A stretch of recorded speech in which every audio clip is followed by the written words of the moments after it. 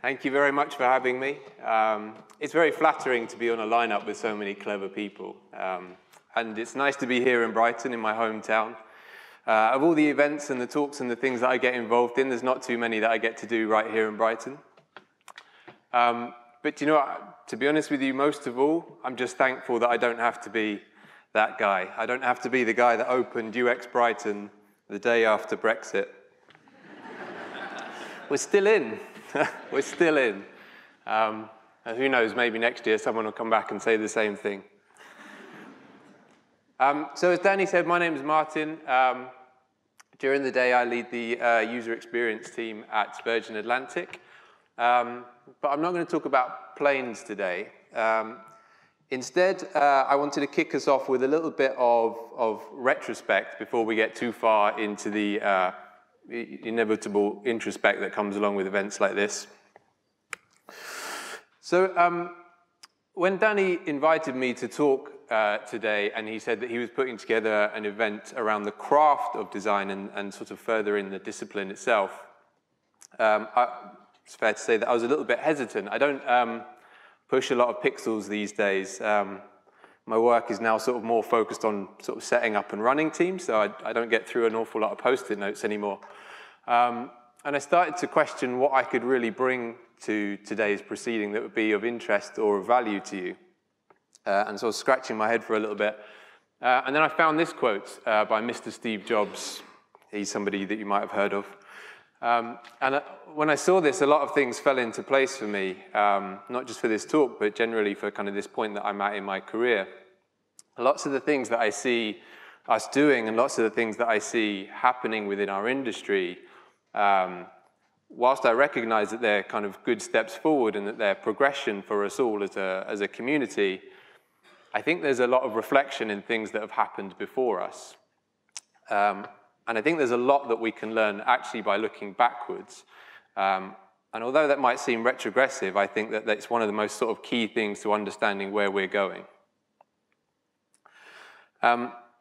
Before I kind of get into it too much, I just wanted to set a kind of general context here. So when you think about it, when you look at it in the kind of grander scale of things, user experience design, it hasn't been around that long. It's actually quite new. So when you think about you go all the way back to kind of 1830 or so.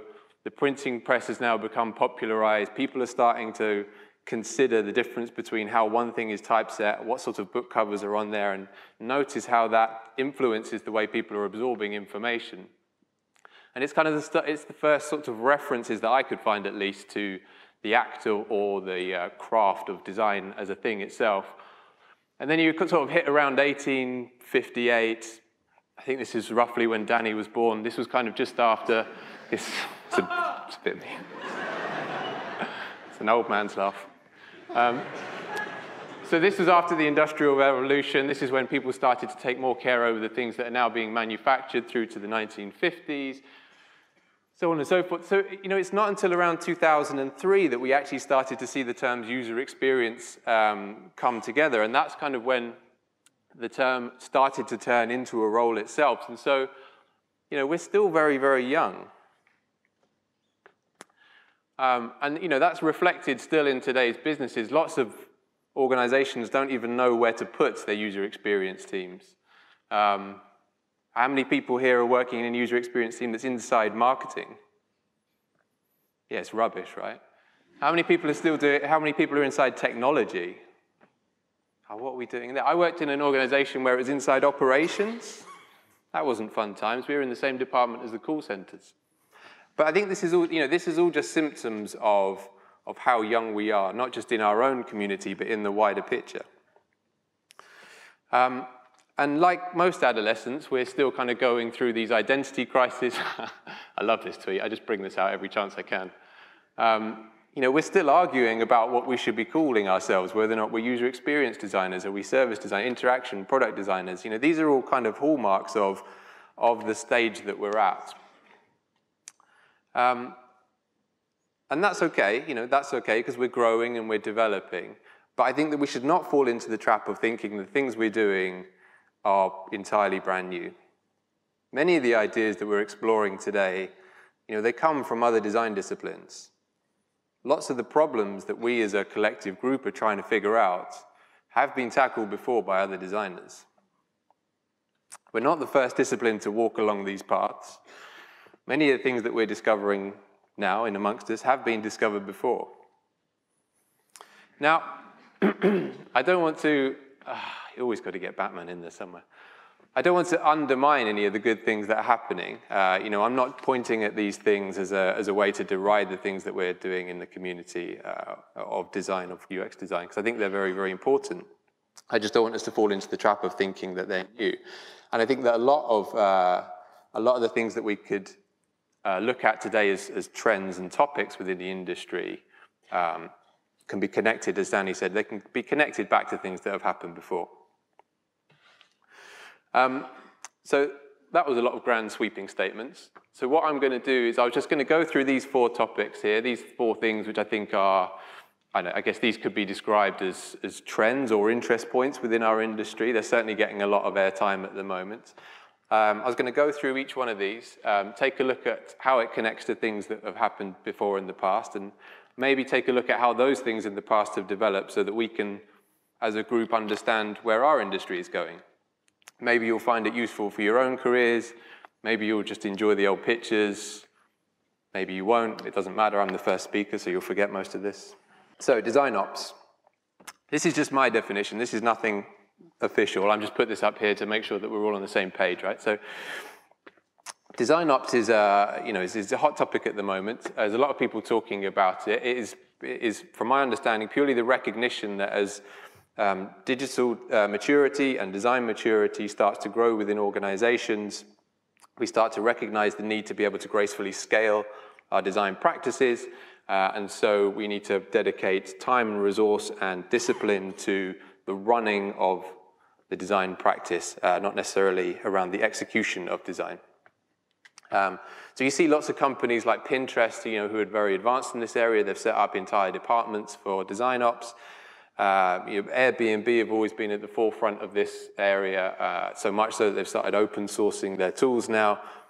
It's a hot topic, but people have been here before.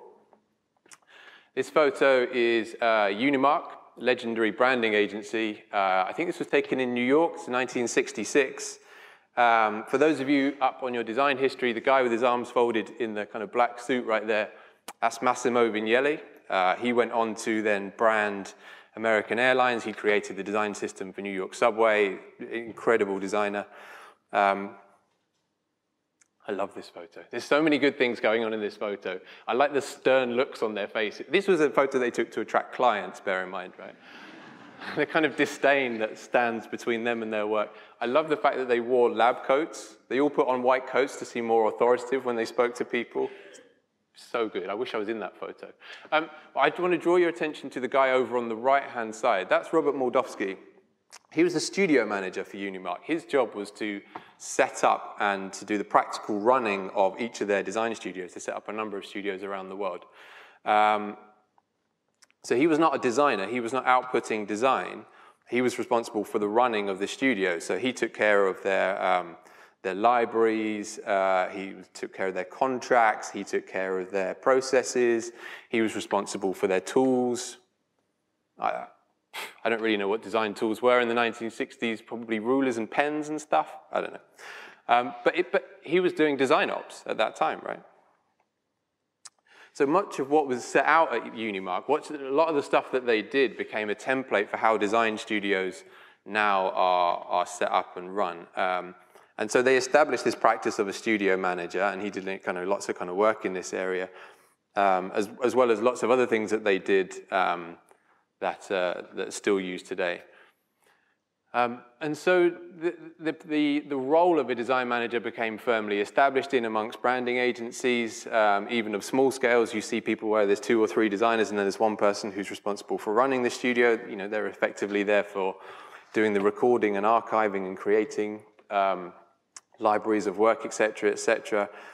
And lots of the stuff that they were doing in the past and lots of the stuff that they've done in brand agencies in the past, it's very, very similar. I mean, yeah, there are some fundamental differences there now that we're working with slightly different tools and slightly different mediums, but the practice is still the same. And so over the years, the studio manager role then developed into what was described as design management. And then through the sort of late 80s and into the 90s, you could again get qualifications in design management. It became enough of a thing that you could go to a college and school, and there's actually still, I found one place in the UK that's actually still doing a qualification in design management. And as we see these kind of different paths moving between the execution, the creative thought within the design process, and then the practical running of it, that qualification then led on to studio managers. Lots of studio managers then went into operational roles, and they went into managing directors. And so the path from studio manager, or in our case, design ops, into general management started to form. So lots of the studio managers from those times, they went on to become managing directors of studios, et cetera, et cetera. And you can see this pathway starting to appear within our world as well. You take an example of somebody like Julie Zhu, who led the product design practice at Facebook. She recently published her first book. It's not a product design book. It's not about user experience. It's about management. It's about running teams. It's about management of people. Cap Watkins, he's another good example. He led the product design practice at Etsy. He since left there and went into management consultants. So you can see these kinds of threads starting to reflect. So if design ops or research ops or whatever kind of ops side of things that you're into is something that's of interest or taking up a lot of your time, you might want to consider that kind of pathway into general management. UX research. It's the U in UX, right? It's about us getting to walk in the shoes of our users. It's about us getting to know what's driving their behaviors. It's pretty well known in our field. Danny, as you said, he ran the kind of conference last year that kind of got into the details of it. A lot of us tend to fall into the trap of thinking this is what makes our discipline different from other design disciplines. This is David Ogilvy. I don't know how many people here have heard of David Ogilvy. This guy is just an absolute titan in the advertising world. He did things that were just phenomenal through his age and completely changed the face of marketing as we see it today. And he's particularly in his worlds of test and learn campaigns and direct response marketing. He started his agency in 1949. 1952, according to his book, Ogilvy on Advertising, he built his in-house research department. He was the first that we can see of the advertising kind of Mad Men era to hire full-time researchers into their agency. Excuse me, they were one of the first agencies to hire full-time researchers, and they were there purely to observe the way people thought and felt, not just about the ad campaigns that or marketing campaigns that they were producing, but also about the products themselves. And from that, Ogilvy and his team were able to go on and make very, very profound statements and kind of really reach out to people. At the time, they kind of referred to them as motivational scientists, and it's something that Ogilvy took very, very seriously. He was quoted in one of his books as saying, advertising people who ignore research are as dangerous as generals who ignore the decoded messages of their enemies, which is just a fantastic, it's so embattled, that quote. I really like that. At the time, this kind of research, it focused much more on sort of declared preferences rather than observed preferences. It was a lot of focus groups, it was a lot of interviews, it was a lot of sort of door-to-door surveying. So the actual mechanics of the research was different to what we have available to us today. But it was very much focused on what motivates people and then feeding that into their creative decision. And so that, like I said, that became a standard practice. And then over time, that then developed into creative strategists. Now, you walk into any ad agency today who's worth their salt, and there is the creative department, there's the strategy department, amongst others. And so anyone who's kind of putting out a campaign these days, be it above the line campaign, below the line, through the line, around the line, whatever they want to call it, they're all done with the creative strategist in the room there, giving them insights and telling them where to place it within the market. So if you can see, again, I'm just sort of making these connections between these things here. So if UX research and that kind of side of the design discipline is something that's of interest to you, then you might want to consider, or we collectively might want to consider, how that can then develop into the notion of strategists. But actually, you just describe yourself as a UX strategist. Danny, you're the pioneer in this area. Well done. UX writing. So this is something which I think is very, very important and doesn't get talked about enough, but is now sort of starting to get some recognition out in our industry, right? UX writing is kind of the recognition that we're all creating interfaces that deliver information, and if we don't have people who are dedicated to taking care of that information, providing and understanding it, then we are doing practically half of our jobs in that respect. So, and I just want to sort of put this into a little bit of context. Put your hands up if you consider yourself to be a designer. That's a lot of you, right? Put your hand up if you consider yourself to be responsible for the interface. Put your hand up if you consider yourself to be a writer. 3, 2, 4. I mean, look around that room. That's a fuck of a lot of lorem ipsum that we're dealing with there, right? That's not good. And so lots of organizations, they're starting to get this, right? Companies like Deliveroo, companies like Intercom, even the Gov UK teams, they are making content designers, UX writers a staple within their teams. We've introduced UX writing at Virgin Atlantic, and it's been phenomenal for us. And we are considering this to be a new way of working, but again, I would suggest that it's not. It's Bill Bernbach, looking like he's in a catalog here, from 1949. Bill Bernbach set up an agency, and he was the kind of guy who pioneered the removal of the line between design and copy. And he went on to change the way that marketing teams and branding teams are kind of set up today. What he did is, I guess what the standard model used to be was that you would get a copywriter and they would write these kind of big reams of text that were essentially adverts, and the client would make lots of changes, and they would sort of go back and forth, and once everybody was happy with the content, they would throw it into the art department and shut the door, and that person in there would do the illustration or work out the photography, and then that's how adverts were made.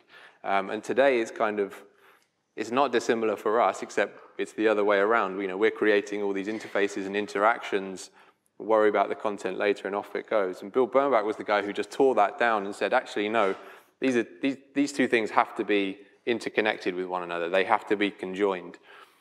And so what he did is he formed creative pairings, and then within his agency, within the campaigns and working with the clients that he had at the time, like Volkswagen, they just went on to do some absolutely phenomenal, iconic work, particularly around that Volkswagen. And he was famously the guy that sold a German car to Americans after the war. And again, that kind of stuck as a standard practice, and that's kind of how ad agencies ran for a really long time. And then over the decades, that kind of steadily developed into creative teams. And so these are now interconnected teams, and you have an art director and you have a copywriter on all your ad campaigns. But the line between them has become very, very blurry. And so as a kind of standard route through advertising, all the art directors are taught how to handle language and write. All the copywriters are taught how to kind of put together layouts and semiotics and understand how the visuals come together. And it bears lots of resemblance in our products teams, right? It bears lots of resemblance to this concept that we have at the moment, which we like to kind of feel is a new concept of having multidisciplinary product teams clustering around a problem or a product area or a KPI or whatever. But it's that interconnectivity between the information that you're providing and the way it's provided. So it just goes to show that that kind of combination has been there before, and that kind of blurring of lines between what we describe as being designers and those few unfortunate people over here who consider themselves to be writers, that needs to be much more interconnected if we're going to be able to produce something of real value. And then lastly, design systems. Got to have a design system, right? I mean, we're only 10 minutes into the event and someone's got to say design systems. You can't, I mean, you just can't open Twitter or Medium these days without somebody launching their design system and talking about how they came up with this fantastic name and all these pattern libraries, et cetera, et cetera. It's, you know, it's a hot topic at the moment, and there's lots of discussion about, are they good, are they bad, do they stifle creativity, do they help us, are they more efficient, blah, blah, blah. We're figuring all this stuff out as a group. This is just our way of kind of learning and understanding how we can scale with them. This is the work of Gerald Barney, 1965. He designed the British Rail, what was called at the time Identity Manual. If you ever get your chance to get your hands on this thing, it's a fantastic document. It really is like a big, fat kind of binder thing with lots of information, and it's very, very beautiful.